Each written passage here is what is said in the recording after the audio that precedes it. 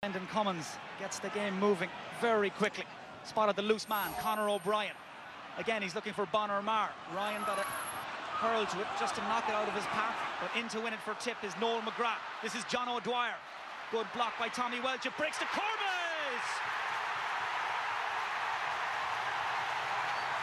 Lar Corbett, the man who scored more goals for Tipperary than anybody else, has just scored his 27th in the championship, and it has propelled Tipperary into a 4-point lead.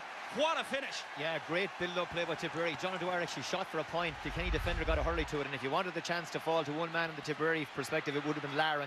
Just a cool finish, and you know, the game has really come to life with that, Mike.